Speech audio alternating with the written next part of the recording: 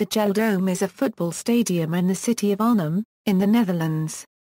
It serves as the home of the football club Vitesse. It was opened on March 25, 1998, featuring a retractable roof, as well as a convertible pitch, that can be retracted, when unused during concerts or other events held at the stadium, and a climate control system.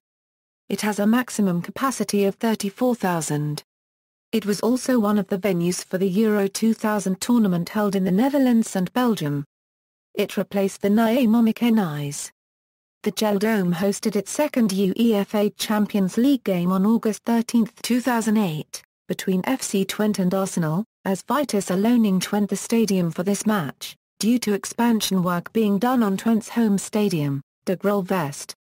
In 2001, PSV Eindhoven played a Champions League game in the GelreDome, as part of the UEFA sanction, after the riots in the game against FC Kaiserslautern the season before.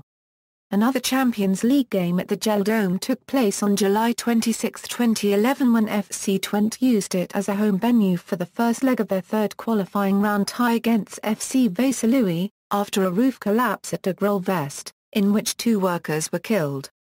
Even though it was one of the venues for the UEFA 2000 tournament, and is still considered one of the largest and modern stadium in the Netherlands, it was not selected as a venue for the combined Netherlands and Belgium bid to host the 2018 FIFA World Cup, as FIFA requires a minimum capacity of 44,000 seats and expansion is not economically feasible, due to its design.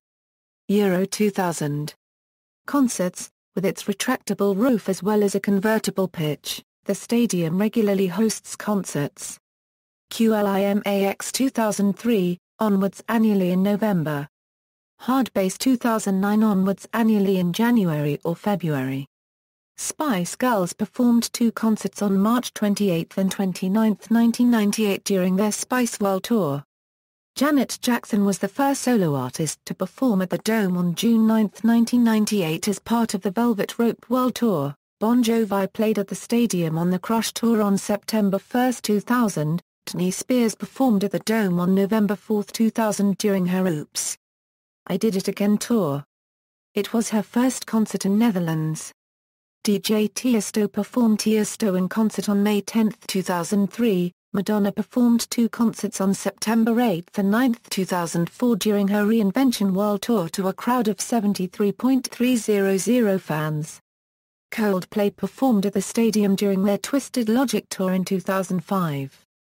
Sting performed, on 2 consecutive nights, during the Symphonica in Rosso, during his Symphonicities tour, on October 15 for Euro 16, 2010, along with the Royal Philharmonic Orchestra. Diana Ross headlined the 2009 edition of the Symphonica in Rosso festival at the stadium, selling out 2 nights. Ross was asked to perform a 3rd night, but had to decline. Tina Turner played 2 concerts at the Dome on March 21 and 22, 2009 to a crowd of 88,000 during Tina's 50th anniversary tour. These concerts were recorded and released on DVD titled Tina Live.